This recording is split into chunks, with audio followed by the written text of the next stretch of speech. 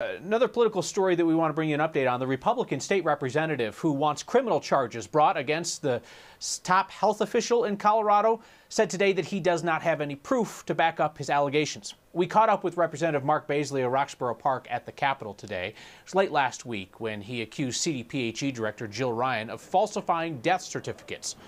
But all Baisley can point to is a months-old letter from a senior care home in Centennial that felt like its doctors have been overruled by the state in determining causes of death.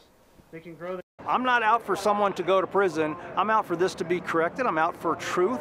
So if this was a crime being committed kind of unknowingly, that they didn't know that this was a crime, all right, let's just correct this, go back, change those death certificates and respect the families.